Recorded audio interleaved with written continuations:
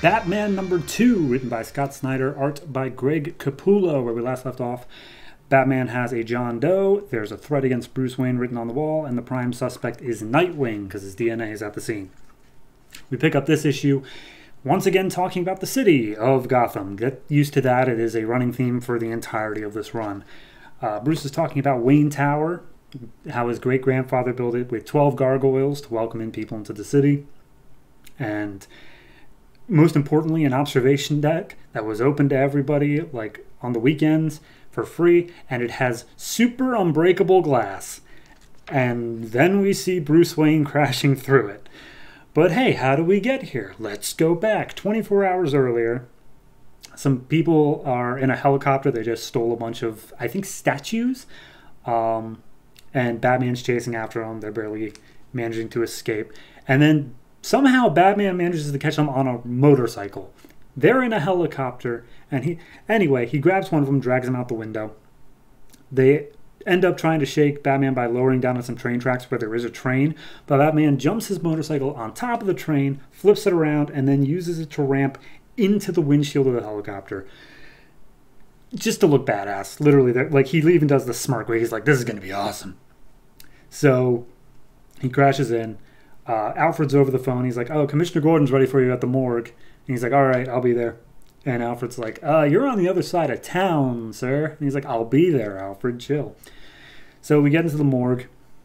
Commissioner's talking to the coroner, and he's like, yeah, this guy died because of a hemorrhage in his throat. Like, when his throat was slit. But he was tortured pretty heavily before that, so I can't really make heads or tails of it. Commissioner's like, all right, well, thanks. I just want to, be here for a little bit afterwards for nothing weird at all. So then Batman, he talks to Gordon, but he's not there. It turns out he had hologram scanners installed at the morgue, so he can just scan the body and examine it while he's in the Batcave. So he's looking at the body, and he manages to make a few deductions. Because of his scarring and the location of it and the severity of it, he figures that this dude was a trainer for some really hardcore stuff, like hard sword fighting and, like, not even boxing, just fighting. And he's picking up something in one of his teeth, so Gordon pulls it, and there is an emblem of an owl inside. And it's an Athenian owl, which is a symbol of wealth and power, apparently, but Gordon makes the reference of an old Gotham myth, which I'm just going to read the little fairy tale rhyme here straight up, so I never have to read it again. Beware the court of owls that watches all the time, ruling Gotham from shadowed perch beyond granite and lime. They watch you at your hearth, they watch you in your bed. Speak not a word whispered of them, or they'll send a talon for your head.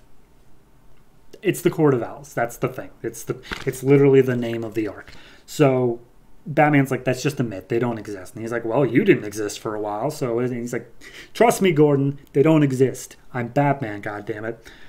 So Gordon asks if he's following up on any leads he has, and he's like, I will as soon as I have one. Meanwhile, the lead walks in, Nightwing, and he's like, hey, you wanted to talk to me?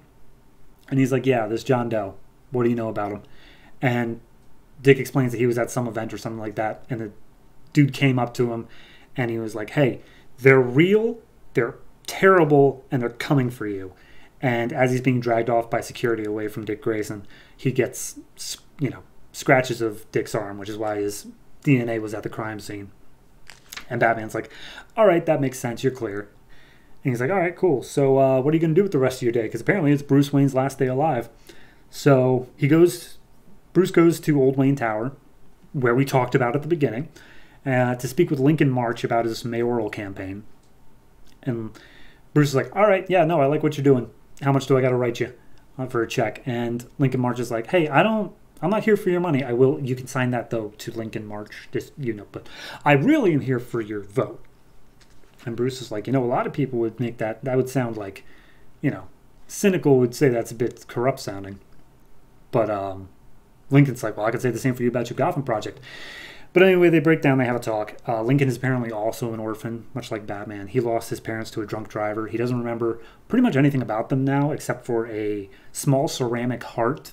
It was like a little lopsided, and his Lincoln's mother wore it as a pin, and it was just lying there on the pavement as, they were dead. And they talk for a bit, and it's like, Bruce, we can be good allies. We really need to work together for this city.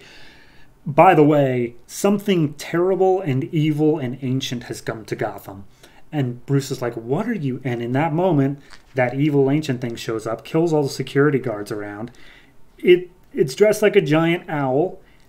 They don't give it a name. I'll give it a name. It's Talon. A Talon. And he shows up and he uses throwing knives to kill the security guards, like straight up. He wounds Lincoln March, hits him in the chest, and starts throwing some knives at Bruce. Bruce is like, all right, I don't know if anyone's watching, so I got to land some lucky shots just in case. And then as he's trying to land what looks like lucky shots, the Talon's just deflecting him. And he's like, all right, no more playtime. Gets the Talon in chokehold, goes to break his windpipe. Talon's still alive, despite him putting on like 20 times the lethal force.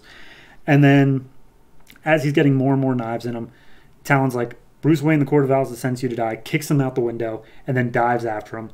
Bruce is doing some mental calculations of like, all right, I can't grab any of the gargoyles or else I'll have my arms ripped off, so how am I going to survive this?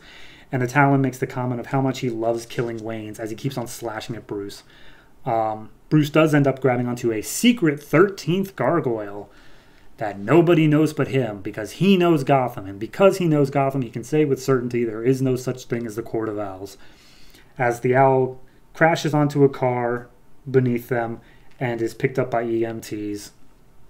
He's like, there's no such thing as the Court of Owls. As the Talon comes back to life in the back of the ambulance and kills the drivers and is now off to do some more murdering, I presume. End of issue. It's very good. It's very much standalone even. Like, yes, you need to know the whole backstory going into it of like, okay, someone set a death wish for Bruce Wayne, someone, who's Lincoln March and stuff like that. Obviously, you need to know that stuff, but like, the cliffhanger in this wasn't even the cliffhanger of like, oh no, is Bruce Wayne going to survive this? It's like, no, we finished that. He's already there. The cliffhanger was done at the beginning. And I really like that in comics. I really like when they're not like teasing you. They know their story is strong enough. They're not teasing you to keep them going into the next issue. Like, yes, it's a little cliffhanger of, oh, the Talon's still alive, but that's just, he was going to be regardless if they showed it or not. So I'm happy they showed it that way. All in all, I'm going to give this like an 8.5. It's a very well done issue. The art is fantastic. Can't complain about Greg Capullo at all. My only real complaint is the whole like statue thing at the beginning just feels a little bit like, okay, how does this relate to anything? But honestly, I'm okay with Batman just being a badass sometimes. Who isn't? So yeah, 8.5. Of course, I'm already loving this arc, and I'm loving where they're going to go with it. So yeah, Batman, 2 thumbs up.